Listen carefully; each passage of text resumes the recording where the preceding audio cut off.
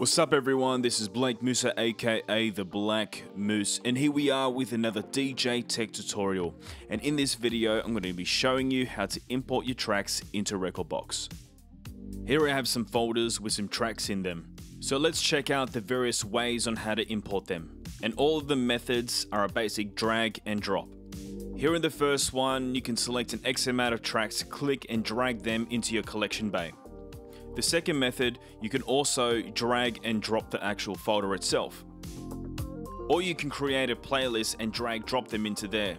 So let's do that. So once I've created that playlist, I can now drag drop the tracks into there.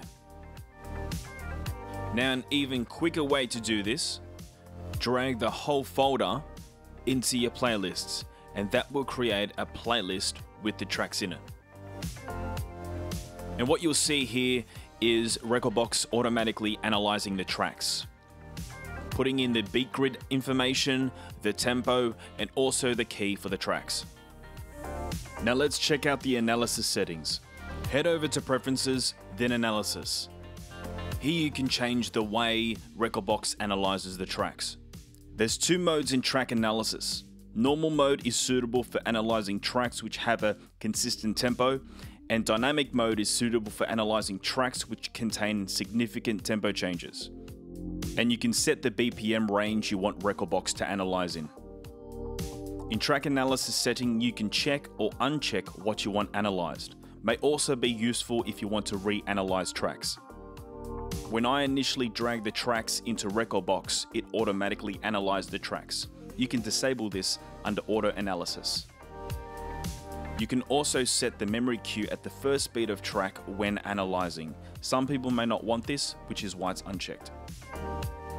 Under Key Analysis, you can write the value to the ID3 tag of your track.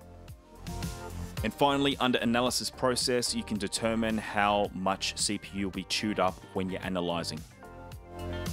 So with that out of the way, let me drag a track into the player, and the beat grid is pretty spot on, along with the BPM and also the key.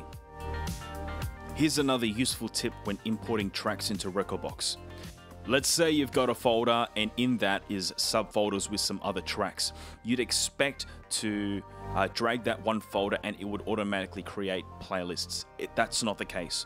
What you'll need to do is to create a folder within the playlists. When you right click playlists, you'll see create new folder. And from that you can drag your subfolders into the new folder that you've created in Rekordbox. And once that's done, you can start entering in your hot cues and your memory cues. If you're not happy with the beat grid or the downbeat is at a different position, you can always click grid and edit your beat grid from there. And that's it guys. If you found this helpful, hit the like button, share and subscribe. And I'll see you on the next one.